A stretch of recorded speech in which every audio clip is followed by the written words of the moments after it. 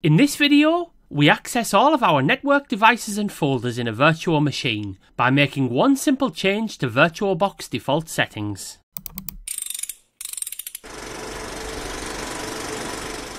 Hello everyone and welcome to TechFixFlix. Without changing the default settings in VirtualBox, our networking options are very much limited, and whilst we can use the shared folders option to transfer files to and from the host, we want to be able to access every device and drive on our network, and it's very straightforward. We need to ensure that VirtualBox bridged networking is enabled during the initial installation, and you can see this in our installing VirtualBox tutorial. We have been cautious in the past with this, as it's previously prevented VirtualBox installation, but provided that it doesn't compromise the setup, it's an extremely valuable feature. With VirtualBox installed and our virtual machine configured, we can now right-click our virtual machine and select Settings. We move from General Settings to Network, and it's the default under Attached To, which restricts our access to the wider network. From the drop-down menu, we have the option to select the bridged adapter, and once confirmed, we rerun our virtual machine and log in. If this virtual machine has previously been run and therefore connected to a network, it will now recognise this configuration as a new network. When we run Windows Explorer and navigate to our network, we note that our BT Home Hub router is now visible as a network resource, where it was previously unseen. This is our first indication of wider network access. However, we also have a laptop connected to the same network, which doesn't appear in the list. We therefore click in the address bar, where we type 2 forward slashes, followed by the exact name of the device as it appears in the network dialog, in our case, Acer Laptop. If you need to rename a network device, we have a separate tutorial on this topic, linked in the written description accompanying this video. Where the username is different on the remote machine, we are required to enter that username and the associated password. Now the remote machine is available to our VM and accessible in accordance with the permissions assigned on that machine. It may be the case that the machine is immediately visually represented, which means we could simply click its icon rather than typing the full network path. If we wish, we can map this as a network drive, and we cover this topic in our automatic mapping tutorial. As well as working in Windows clients, this technique also makes our full network resources available to the virtual Macs we created in our Mojave and High Sierra tutorials. Whilst we can now connect to our network PCs, we note that we can see our N.A.S as a media device only, but we cannot see the network shares in our File Explorer window. Even typing the network paths, which we know to be correct, will not allow us to access our files, even after correct entry of username and password. Accessing these drives is hugely important to us, and it transpires that the issue lies with SMB support. SMB 1.0 was depreciated in 2013, with SMB 3.0 introduced around the same time. Our Synology disk station uses 1.0 by default, and misalignment with Windows prevents access to our network shares.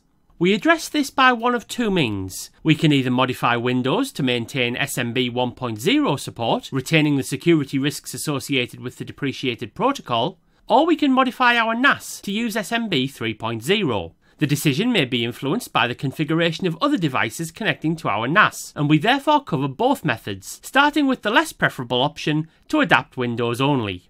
From our Windows desktop, we click our Start menu, typing Turn Windows Features on or off. The Windows Features dialog appears, and we scroll down, expanding SMB 1.0 CIFS file sharing support.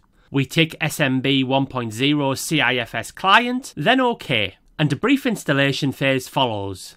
As a restart is required, we click to restart now. The machine prepares and configures the update.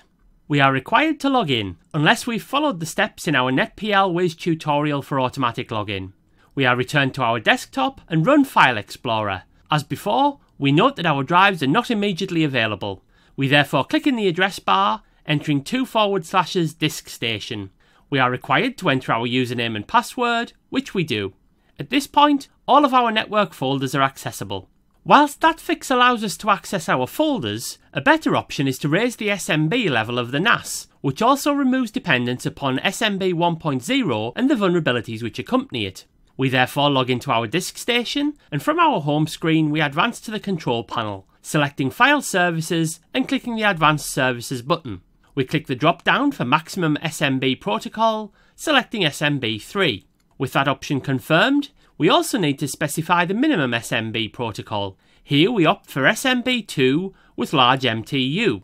With that selection confirmed, we scroll down and click Apply. We then restart to apply the settings. Because we've changed the demands required by the N.A.S, we now need to mirror those settings in Windows. We're in familiar territory here, as we again type Turn Windows Features On or Off and hit Enter, opening the Windows Features dialog in which we scroll down, again with a view to changing values for SMB 1.0 support. On this occasion, we are looking to withdraw SMB 1.0, so we deselect SMB 1.0 CIFS sharing support. We also need to make sure that SMB Direct is selected where it's offered. Once features are installed, a restart is required. Following login, upon return to our desktop, our network folders are now available. Having changed the requirements for the N.A.S, we will now need to make the same amendment on each of our machines which had previously used SMB 1.0. To simplify mapping and naming multiple drives, you may want to check out our forthcoming tutorial which maps and names network shares automatically via script. Thank you for watching this tutorial. Hopefully you found it useful.